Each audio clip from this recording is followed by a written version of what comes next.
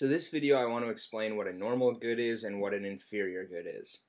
And the first thing that I want to say is that whenever we're talking about normal or inferior goods, we're talking about income.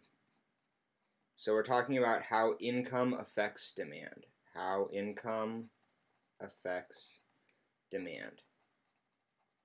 And income is such a special thing in economics that we always include it when we're talking about the demand for a good. And so basically we've split it up, or economists have split it up into two different categories, either a normal good or an inferior good. So a normal good is a good where an increase in income leads to an increase in demand, and a decrease in income leads to a decrease in demand.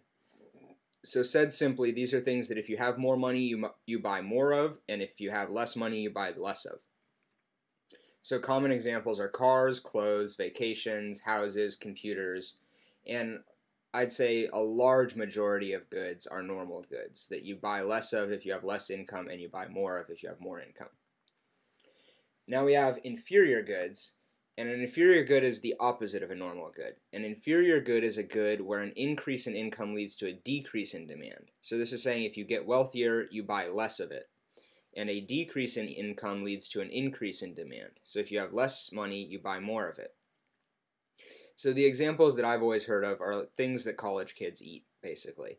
Top ramen, pizza, potatoes, rice, and then public transit is another one that gets talked about a lot. Because if you have enough money to buy your own car and afford your own gas and your own car insurance, you do. But if you don't, then you use public transit. So the less and less money that you have, the more and more likely you are to use public transit.